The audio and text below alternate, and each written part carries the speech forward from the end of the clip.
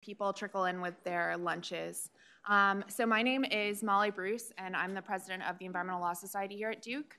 Co-sponsoring this event today, I just have to give a shout out and much thanks to Duke's Environmental Law and Policy Clinic, specifically Ryke and Michelle, yes, and Duke's chapter of the Federalist Society and Michael Wajda, wherever he is, as well as Duke's chapter of the American Constitution Society and Isaac Earnhardt. If everyone could also make sure at when we're done to not leave your trash underneath your seat, that would be wonderful. So I would also like to thank our panelists today. We have Professor Jedediah Purdy of the law school, as well as Professor Ernest Young, and they're going to be speaking about the different nuances of the Juliana v. United States case coming out of the Ninth Circuit.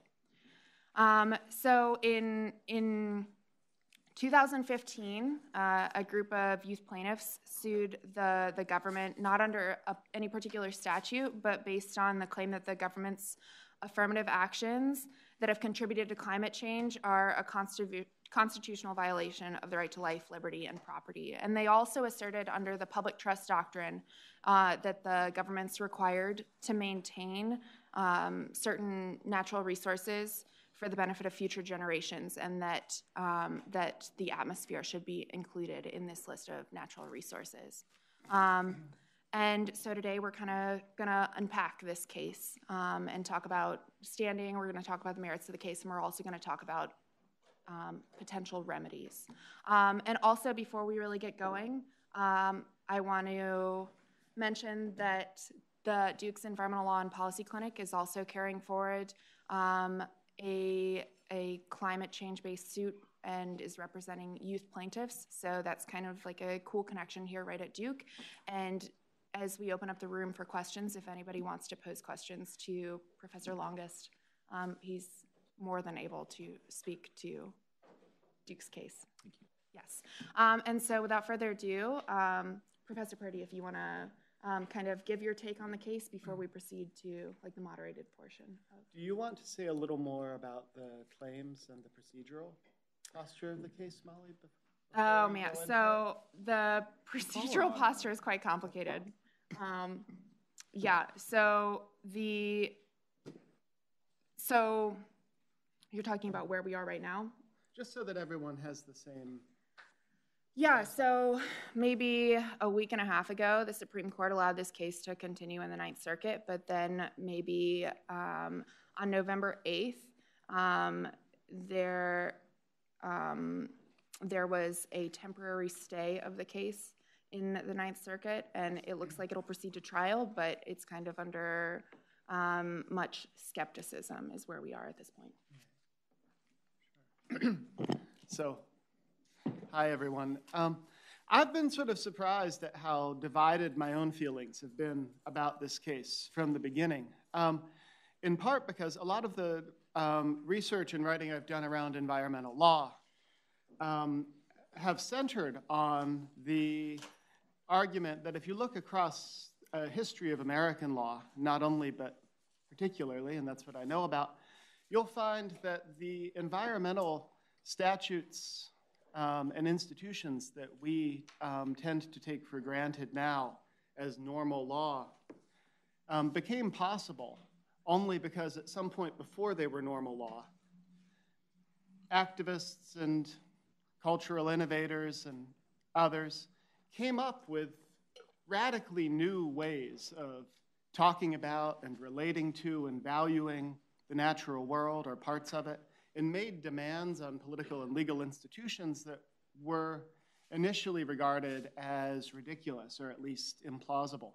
And so in environmental law, as in much else like constitutional law, the normal world that we live in today was built out of the impossible and utopian demands of earlier episodes. So that predisposes me in a very general way to like the idea of asking the U.S. government to do something that it's entirely disinclined to do through a novel set of constitutional and common law claims. And yet I've actually been fairly skeptical of the Juliana case all along. And I think some of that may just be the clash between the role of a historian of law and the role of a lawyer standing in the present and looking at what people whose goals you're sympathetic to are, and saying, you know, that might not work, that might backfire. The historian can see what extraordinary things have had to be attempted in order for anything to succeed. The lawyer looking forward can see all the ways that a radical project in the moment could fail or backfire. And both are actually important sort of intellectual and even professional roles. And this is a very bold case. The public trust argument that holds that the federal government has an obligation to preserve and caretake the global atmosphere is a pretty dramatic extension of and arguably departure from what public trust doctrine has tended to do. It has tended to exist at the level of the state rather than of the federal government. It has tended to be a limit on the privatization of a historically sort of cabined set of resources, especially coastal waters and submerged lands.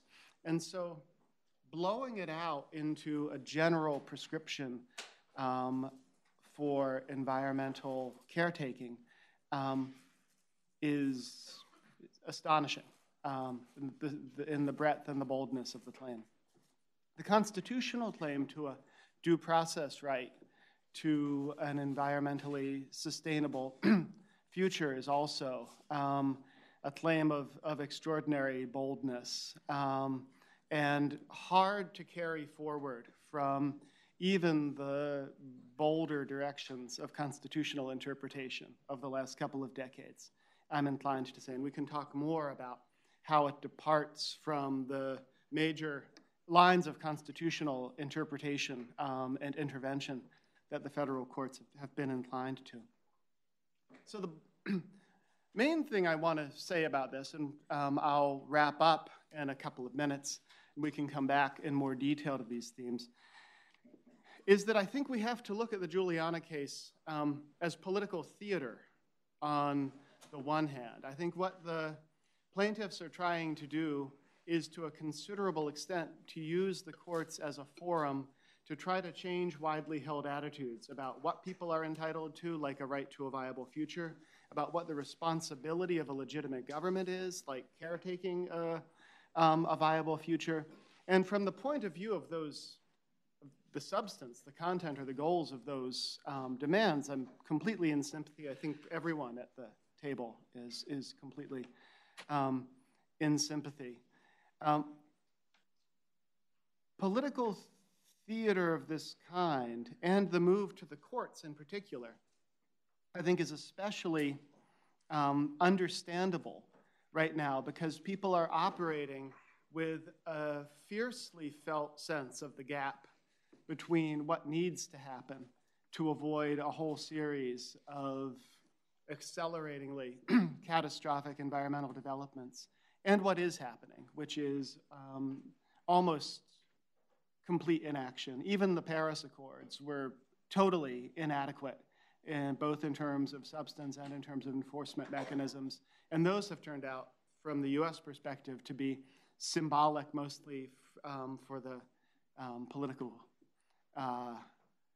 theater of the Trump administration's repudiating them. So the feeling that there must be some institution that we can call on to make us better than ourselves and make us do something that we need to do but are manifestly not doing is a very understandable one. Americans have often turned to the courts in that circumstance. So it's not surprising that it's happening again.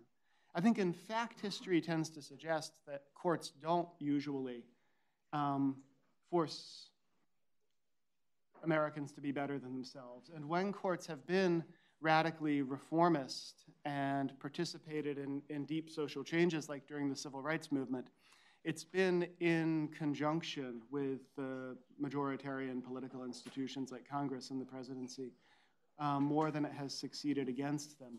So I think there's a kind of maximum tension right now between the kind of theatrical charisma and the moral admirability of this goal and its legal viability as a creditable use of the courts. And I'm concerned about where that's going to go. It's great to see you all here. Thanks for coming, and thanks to the organizers for making it happen. Professor Young. So I want to thank Molly for roping me into this. Like most of the things I get dragged into, I've learned a lot. I have a feeling I'm kind of cast as the Grinch on this panel, that I'm here to say this isn't going to work. And in fact, I'm here to say that it's not going to work. But I want you to understand where I'm coming from, which might surprise you. I don't know if it will or not. So I'm a conservative. And what that means is I think change is basically bad. Climate change is change. Therefore, I'm against it. And I say that not just to be flip, although that's a side benefit, but the conservative worldview really is that the world is fragile and precious, and messing around with it is inherently dangerous. And if we do mess around with it, we have to be very, very careful because we just don't know all the bad things that can happen. And so while on the one hand, I think a conservative has to be pretty nervous about the sweeping new theories of constitutional law that are being advocated in this case, much more terrifying than that is the notion of climate change itself, right? It's going to change all our assumptions about how the world works in many, many ways. And so I frankly do not see how you can be a real conservative and not be really concerned about climate change and not be deeply in sympathy with the goals of a lawsuit like this. And so I am. And if you still don't believe me, I will take you out to the parking lot and I will show you my plug-in hybrid that I paid way too much for. I'm serious about this. I would like to see a massive change in government policy in this direction. I just don't think this lawsuit is going to get here. And the first problem is standing. So I think there's one, just to say at the outset, I think there's one quick and relatively clean way in which this has to be dismissed on standing. They have done a remarkable job of pleading this case so that the individual plaintiffs don't just allege that we are subject to climate change, and climate change is going to affect everyone in a bad way, in a really big way, and that's our injury. Because that would be a generalized grievance under the law, and that would not get you in. Right, they've said. Instead, they have people saying, I was in a flood in Louisiana, and my house flooded. And as someone who was actually in that flood too, because I was driving my kid to college that week and got stuck in Lafayette, I can tell you that was a hell of a flood. And they say that, and they allege that that was caused by climate change. So there's your particular injury, right? And the fact that a ton of people have similar stories to tell doesn't mean that it's not a particularized injury as long as you were injured in some way that was concrete to you. And so the district court's right about all of that. The problem is that that's over, right? That injury happened. We're not seeking damages. If we were seeking damages, we'd have standing to seek damages about that. And our case wouldn't be moot until we got paid, right? But they're not asking for that. They're asking for injunctive relief. And so what's happened in the past is not going to be considered relevant. But the question is, are you likely to be subjected to this in the future? And the risk that these plaintiffs will be subjected to these harms in the future are the same as the risks that every one of us will be subjected to these claims in the future. Those are generalized grievances. And for that reason, I don't think they have standing to seek injunctive relief. I think if the Ninth Circuit wants to get rid of this case, it can say that and be on pretty solid ground. But I think the case raises some more difficult problems about standing and the way we do standing, because what makes it hard to get rid of this case is that ordinarily we accept the allegations of the complaint as true at the motion to dismiss stage, and at summary judgment stage, we have to go with the plaintiff's view as long as there's a reasonable dispute. And so these allegations are detailed, and they say the right things. And for the summary judgment evidence, they have a lot of it. They have a lot of experts. And as long as they have experts and there's experts going the other way, then this has to go to trial, right? And so you can't get rid of this simply by saying, I don't think the causation story on standing is true, or I don't think the redressability story is true, without really undermining that principle that we're not supposed to get rid of things on standing grounds simply because we're skeptical of the claim on the merit of causation, right? We don't want, you have a lot of cases where causation is difficult. Any mass tort case, it's difficult to establish, did dropping the dioxin in the water actually cause the plaintiff's cancers? That's a difficult causation story. And you don't say, you might lose on causation on the merits, but you don't say you don't have standing simply because it's hard to establish causation. You take the allegations as true. My concern is that because this is such an ambitious, adventurous extension of that principle kind of to its logical limits, when this case loses, and I promise you, it will lose on standing, I'm afraid we're going to undermine the basic principle that you don't dismiss on standing because you are not willing to believe the plaintiff's story on the merits. I could see this being a case, for instance, under Twombly and Iqbal, which tightened up the federal pleading standards and saying these pleading standards aren't sufficiently, these pleadings aren't sufficiently detailed, right, in order to pass a standing test. That would have the effect not only of getting rid of this case, but also tightening up the rules and making it harder for everybody else to sue.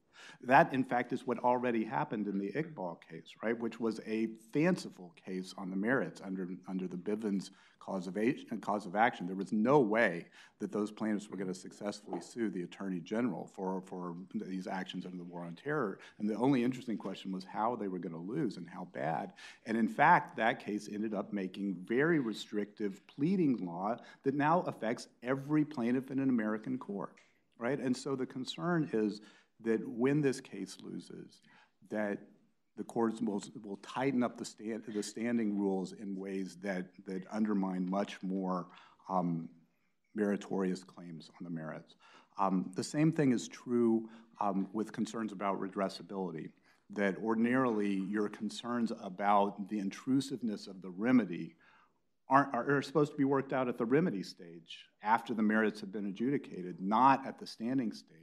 And yet, when remedies are really extreme, when people ask the court to take over the government, as they basically have here, that tends to start infecting the standing inquiry up front. And you don't want to have too much of that, right? And so if you get an opinion breathing those remedies concerns into the standing redressability concern up front, that's also going to tighten the rules for every other plaintiff and not just these plaintiffs. And I think that's a real concern.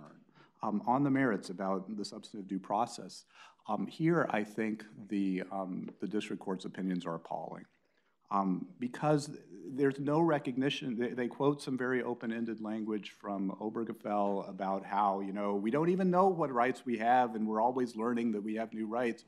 But there's no acknowledgement that the history of substantive due process is a very troubling history, and it's a history that ought to trouble progressives even more than it troubles people on the right. And because that's the history of Lochner versus New York, or as I've instructed my students, you always say Lochner 3 times. Lochner, Lochner, Lochner. This idea that the court should recognize broad rights of environmental protection that aren't in the text of the Constitution, that's going to mandate all sorts of government action, I think that's Lochner. I think that's the court formulating new rights out of whole cloth. Our experience with that is not good. Maybe you could make an argument about how this is different. The district court hasn't even acknowledged the troubling history of this and the hill that they have to get over, which is why, who knows what could happen in the Ninth Circuit? It's the Ninth Circuit. But if this claim on the merits gets to the Supreme Court, there's no way it's going to win. And again, the court might say things that would be more restrictive for more moderate claims. So the other problem on the merits is that there's no cause of action. The plaintiffs have been, I think, deliberately vague about what gives them the right to sue. Ordinarily, you would bring a case like this under the Administrative Procedure Act or something like that. They've disavowed that.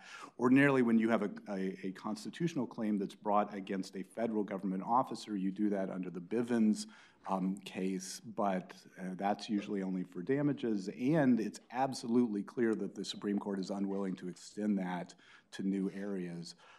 So they've been left with not saying what the basis of the cause of action is, but I don't think that's a winning strategy in the long term. So maybe I should stop there. I'd be happy to talk. I think it's useful to compare this case to a case like Massachusetts versus EPA, which was a much more successful effort to force the government through litigation to think hard about climate change. And maybe we can talk about that a little as we go forward, because I think that's a roadmap to how to do this right. Could I ask a very quick follow-up about that decision? So in 2007, many of you know, some of you will not know yet, there were 4 votes for an opinion by Chief Justice Roberts to the effect that climate change is intrinsically incompatible with Article 3 standing, that is, with the federal courts hearing the case at all, because of the diffuse and uncertain character of the relation, especially between dispersed cause and harm. How likely do you think it is that this will force or invite the court's hand to put 5 votes to that conclusion? I worry that it will. Massachusetts versus EPA is a much more appealing case for several reasons. One is Congress had deliberately created a statutory right to seek judicial review of the denial of a petition for rulemaking, and it counted for a lot with the court that Congress had authorized people to bring suits like this. The states were plaintiffs in that case, and one thing that's so hard about this kind of litigation is we don't know who's going to be the most affected, right? And so we're aggregating very diffuse interests of thousands and thousands or millions of people. And there's various ways to do that in the law, none of which are entirely satisfactory. Class actions, multi-district litigation, other kinds of representative actions, organizational standing. States are a pretty good instrument for aggregating those diffuse interests because they have all sorts of internal checks and balances that make sure that their power isn't going to be abused. And they were asking for a clear remedy, right? Just act on the petition for review, right? They weren't saying, you've got to, we want an injunction to make the government phase out fossil fuels. So I think it posed a lot, lesser separation of powers concerns. So it would be easy to distinguish Massachusetts versus EPA. My fear is that the court may not want to that bad. And if that is the case, then this will be a vehicle for doing that. On the other hand, if they really wanted to overrule Mass versus EPA, they could do that in a variety of cases. So I don't know how much more likely that makes it. I'm skeptical that they'll overrule that case. I think they may make it smaller by emphasizing some of the special characteristics of that case, and that might be fine. You both have discussed standing, particularly within the lens of climate change, but I think that climate change also complicates this divide between ripeness and mootness, and so I'm hoping you could talk a little bit more about how the court can deal with ripeness and mootness given Juliana. So, ripeness and mootness, I think it's best to understand them as basically standing plus time, right? You have to have a concrete injury in fact in order to be the right plaintiff to sue, and you have to have it now. That's what ripeness means, and it can't go away. That's what mootness means. That's a little oversimplifying, but not that much. And so I think part of the problem is they were injured by the effects of climate change at a discrete point. When their bedroom flooded in Louisiana, they would have standing to seek redress for that injury, but because it's something that happens in the past, that's going to be moot. Now, I think, what I would try to say if I were going the other way would be it's a basic mistake of science and policy to view both the past threats and the future threat as unconnected, right? That we should view this as all part of a general episode, an ongoing set of harms, that the earth is warming, and that was just the beginning to that party, right? And I think that very well may be right in some general sense, but I think that also puts a lot of pressure on the ability of courts to deal with this sort of thing, right? That in the beginning of when the government moved to dismiss, it moved to dismiss on political question grounds, and the district court said, no, this isn't a political question under the traditional criterion Baker versus Carr, and I think it was absolutely right about that. But there's a broader sense in which there are political questions, and that is that some problems are just not neatly susceptible to judicial resolution because they're so amorphous, because they're so large, because they implicate so many different interests. And usually the way we know that they're the sort of political questions that have that form is because we can't find a plaintiff with standing, or we can't fit it into our traditional structure of ripeness and mootness and all that. I think all of that is a clue, not that we need to change the ripeness and mootness and standing rules to accommodate a case like this, but this is a case that you probably ought to think of as a political question in that broader sense. So I wonder whether I could talk a little about the question of time and push back against my own earlier contrarianism about the case, because we're so much in harmony that I now have to disagree a little bit with myself, more than with Professor Young. To my mind, one of the best accounts of where the Supreme Court should and shouldn't involve itself in the use of constitutional review to override or go outside the democratic political process is in those cases where the interests that are centrally concerned are foreseeably and persistently likely to be neglected in the political process or subordinated. This account arose out of the rationalization of the civil rights era for obvious reasons.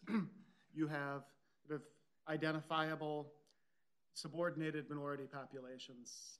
The political process by itself isn't adequately remedying their situation.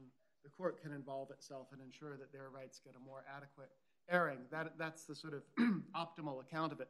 So future generations are a perfect instance in some ways of this argument, because they are always asymmetrically positioned in relation to us. Anything we do on their behalf, we will bear the cost of, but not be around to have the benefit of. And they can't put any pressure on us to do anything about it. So one of a few things needs to happen. One would be the development of a more robust conservative ethic of the kind that Edmund Burke, who's a favorite of Professor Young's, also my favorite conservative, one of them, you're another of them, said about how the generations ought to regard one another as in a kind of continuous link of mutual obligation. That's not the exact phrasing, but it's the spirit of it. Another complementary approach is that we need institutions that are basically tasked with speaking for the interests of future generations so we don't neglect them. Given what we've now got, the court seems the better of the branches to ask to do that. And yet there are so many problems with trying actually to get an answer out of them, both at the, as it were, abstract level, what kind of problem this is and how well it fits into what we think of as the competence of the courts, and also from the point of view of their pure capacity to make something stick. I think part of the reason this will lose is that the justices, if it gets to that point, won't think it makes sense or belongs. On some level, a part of the reason it will lose is that this kind of thing done up against the resistance of the majoritarian institutions would break the courts if it were frequently done. I don't disagree with much of that at all.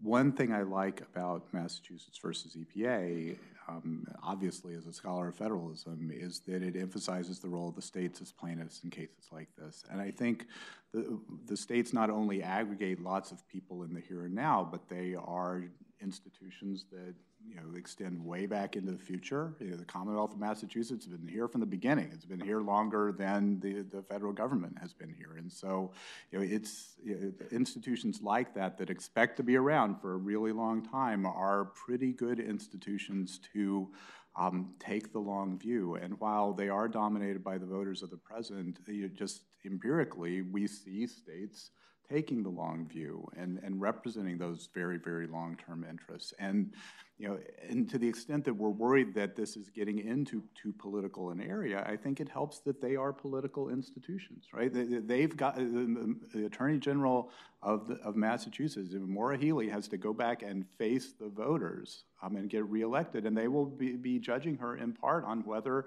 her litigation strategy, suing the Trump administration 15 times in the first year of it was in office, whether that was a responsible use of state resources and an appropriate thing to do. And so it doesn't worry me so much that we're moving into the political sphere because we have political actors that are politically accountable playing that role in the judicial sphere. So I think that's one thing. The other thing I would say is I do think that we should rely more on courts to resolve some of the issues that are dividing us. So this is a fight I have had with Walter Dellinger over the Texas immigration case when they sued to challenge the DACA policy of the Obama administration, and the argument was made, well, that's just a political fight. You're continuing this in the courts.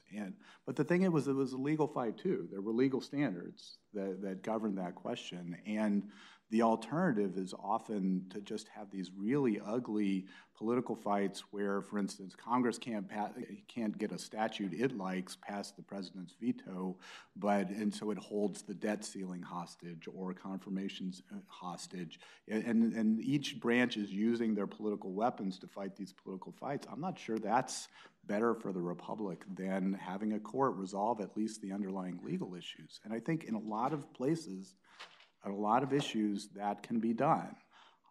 I think this one is too big, and the remedy is too big, and it will break the courts if they try. I think the clinic's version of this suit, to the extent that I understand it, is the sane version of Juliana, right? It's the helpful version of this sort of argument. So I think we ought to hear a little more about that. Not that I'm calling on you or anything. That's okay. I signed up for that gig when I agreed to participate in this, so thank you very much. And you're definitely one of my favorite conservatives as well. Let me just go ahead and say that I think that to the extent there's similarity between what we have worked for on behalf of Hallie Turner, Emily Liu, and Arya Pantula, that's similar with the Juliana plaintiffs on behalf of the clinic is basically one fundamental question, which is, can the social contract be sociopathic? And to the extent that it is, do the courts have a role to play in correcting the other branches of government in regard to their relative inaction in relation to the scope of the problem?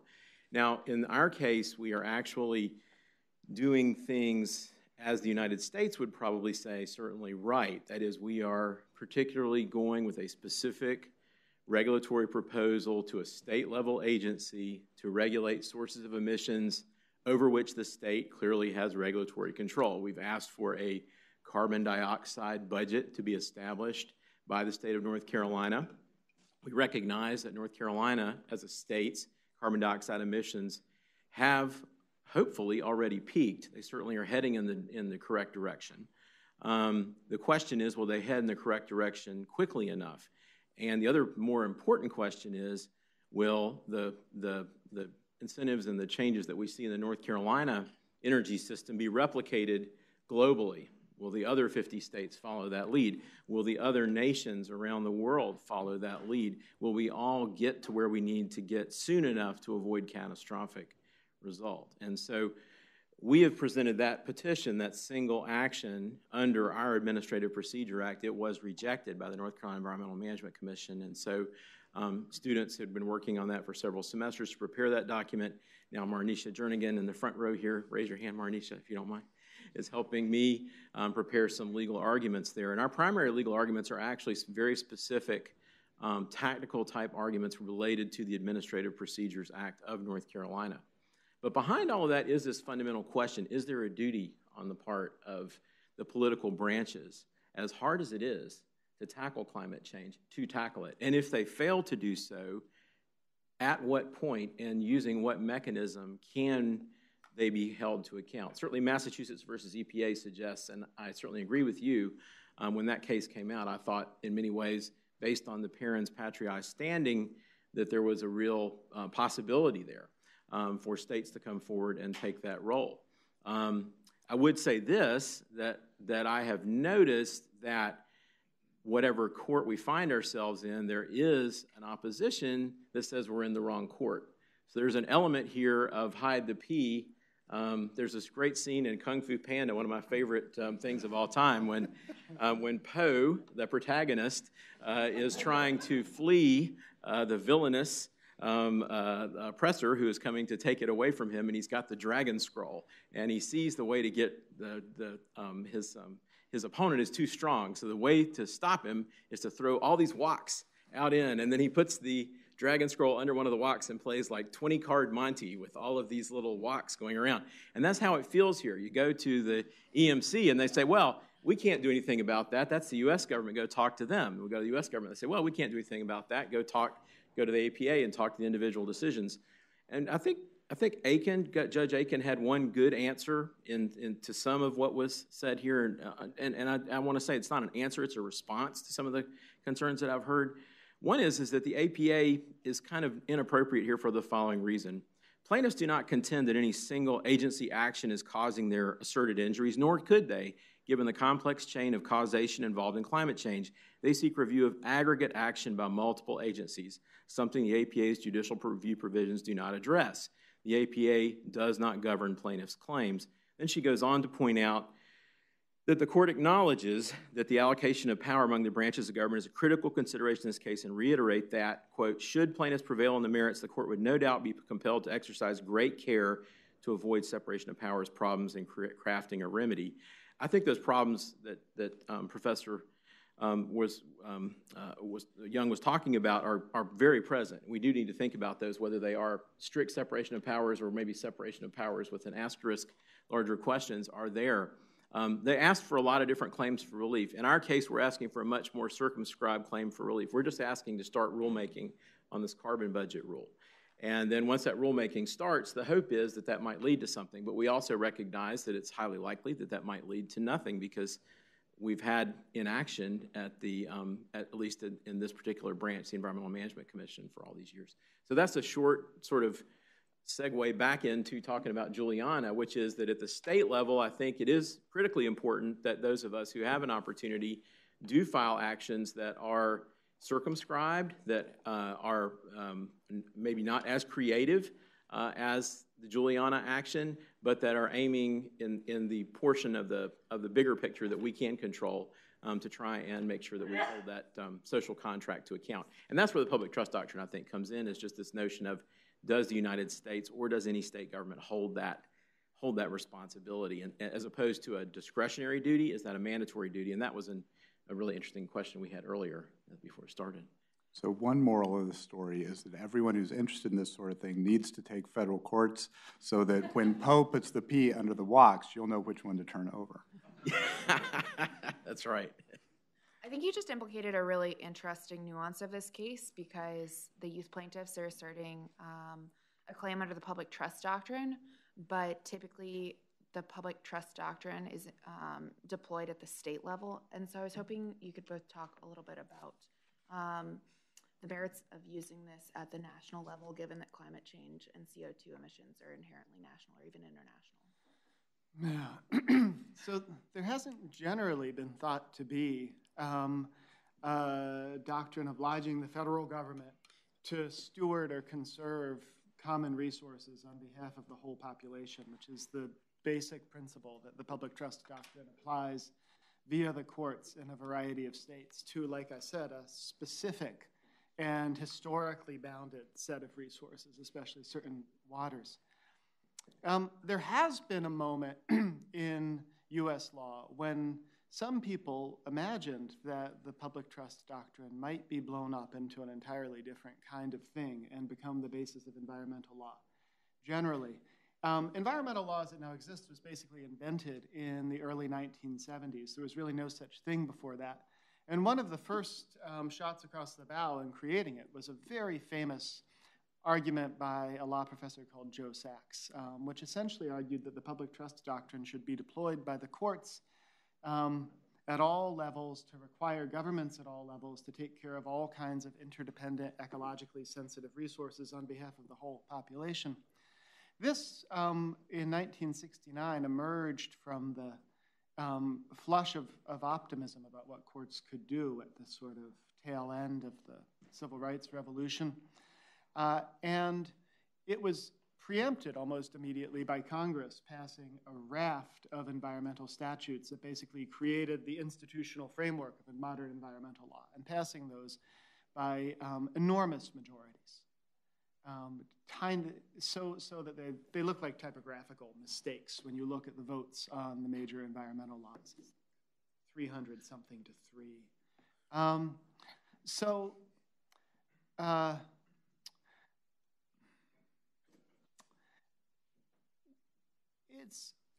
The reason I point to this is that this was a moment when the sense of crisis around the first generation of environmental problems, widespread pollution, habitat degradation, mass extinction, was seen as presenting a real gap between what needed to happen and what was getting done. And people started to look to the courts and look to the courts to act creatively. And then the political branches stepped in. They took dramatic action, and the impetus to look to the courts went away. We may be waiting a lot longer for dramatic or adequate political action now. And if that's true, I think there's going to continue to be pressure to try to remake old doctrines and familiar institutional forms to get more leverage out of the courts on climate change.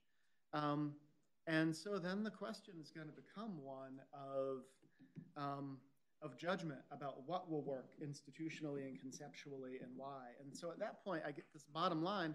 I don't think we need to be confidently sort of committed to what the old boundaries of the public trust doctrine. And the public trust doctrine can change, as common law doctrines can change in dramatic ways. But I think we do need to take very, very seriously the more specific prudential judgments that we've both talked about, but Professor Young especially has emphasized about what will actually make incremental progress and what will risk bigger forms of backfiring.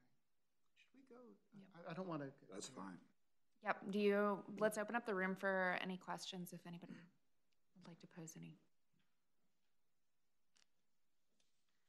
Oh, surely. Question for Professor Young. When you were speaking about standing, you gave the example of someone that might have been affected by a catastrophic flood.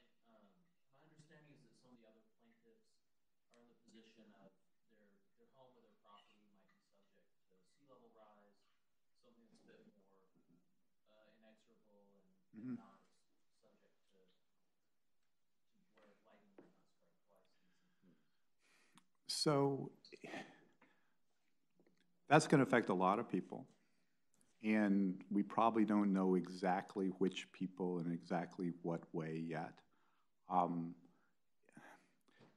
And that's what makes it a generalized grievance, right? That's what makes it not particularized as to particular people. Now, I suppose if you could find someone who, the water was already lapping at the foundation of the house, and you could say that, this has been, you would have to establish that that was caused by climate change and not by just some other hydrological phenomenon.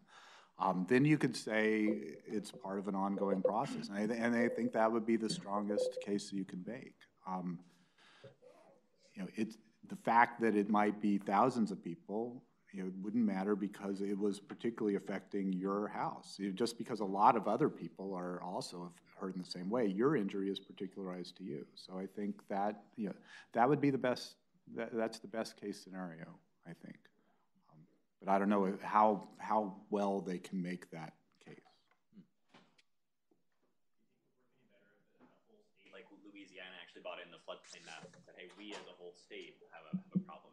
Yeah, I mean, that's why it was great for Massachusetts, because Massachusetts had standing not only on behalf of its citizens, but also as an owner of public lands, right? They were able to say, we've got this thing called Cape Cod, and ain't none of it very high above seawater, and we really like it out there, and our maps are going to look funny if it just all gets submerged, and we will certainly be injured. But what's great about the state is it aggregates so many interests that we know that it will be affected for sure. It becomes less probabilistic.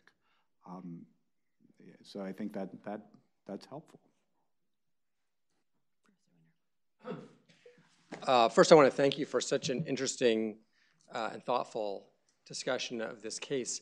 And to me, one of the most interesting aspects is what would happen at the remedy stage, even if the plaintiffs were able to get past standing and the other stages that you've been discussing. What would they win? And it may be very difficult for a court to order a national remedial plan, and I thought it was interesting that Ryke Longus talked about asking the state to do specific things perhaps even under current statutory authority.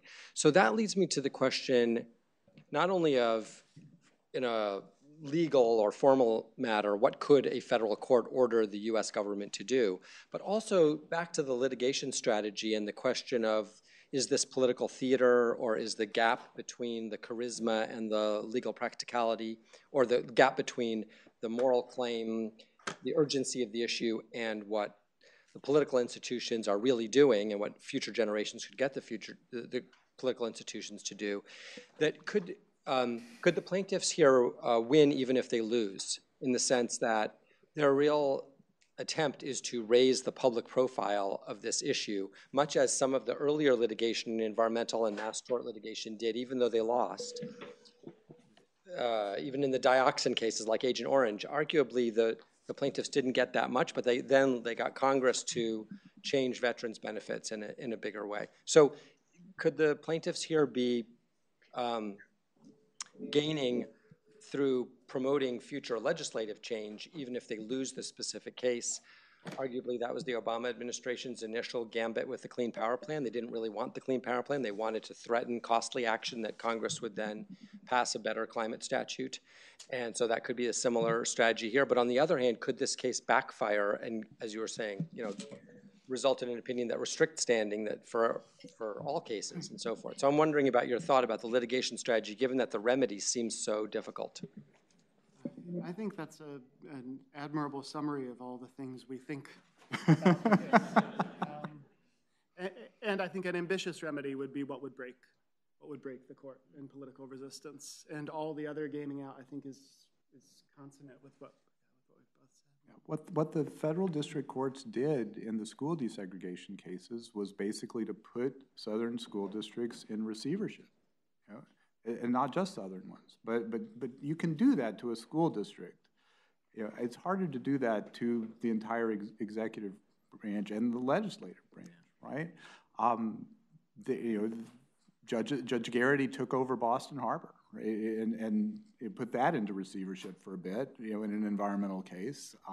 There's a photo apparently of him on the cover of the American Lawyer, I think, floating in the waters of the bay in his robes, billowing out around him, because he was the czar of Boston Harbor, because he was ruling it all through injunction, right? And you can do that on a local scale, but it's very hard to see that happening at the national level. This is not, I would compare this to Thurgood Marshall's strategy on race, where they wanted to win cases and establish incrementally legal principles that would inexorably get you to Brown, and it worked beautifully.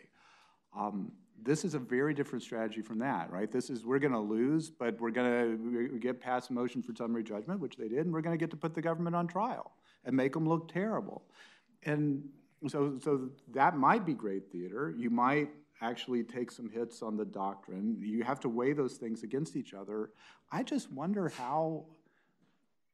I think it might have been really helpful to have that trial 10 years ago.